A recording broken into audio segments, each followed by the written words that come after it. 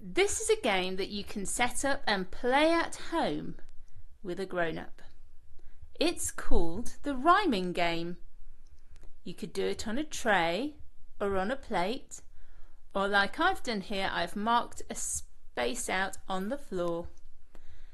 I have lots of different objects. Let's look at what they are. I've got a key, I've got a ring, I've got a bee, a shell, string, a bell, a goat, a peg, a boat, and an egg.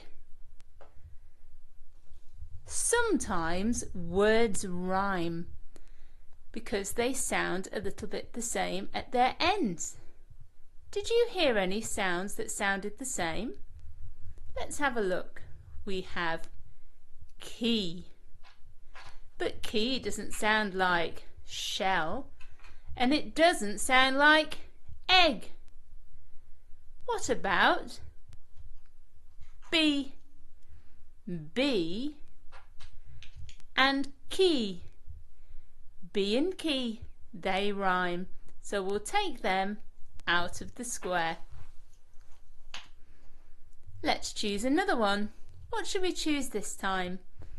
How about a boat?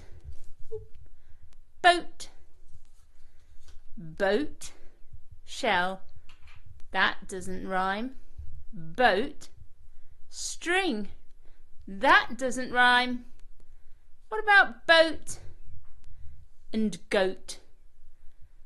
Goat, boat, boat, goat. They sound similar. They rhyme. Let's choose another pair. What about shell? This is a cockle shell. Shell. Does shell sound like any of the objects that we've got in the square? Shell, string, they don't sound similar. Shell, ring, they don't sound similar either. Shell, bell, bell and shell, they rhyme.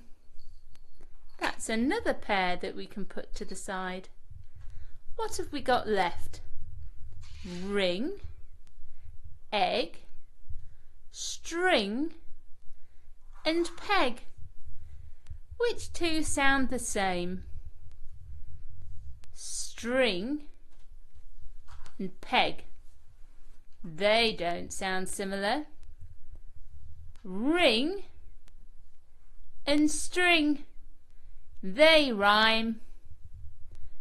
And that leaves us with egg and peg. Egg and peg rhyme. Shall we look at our rhyming pairs again? We had key bee, we had goat boat, we had shell bell, we had string ring, and we had egg peg. Can you find any rhyming objects in your house? Bye!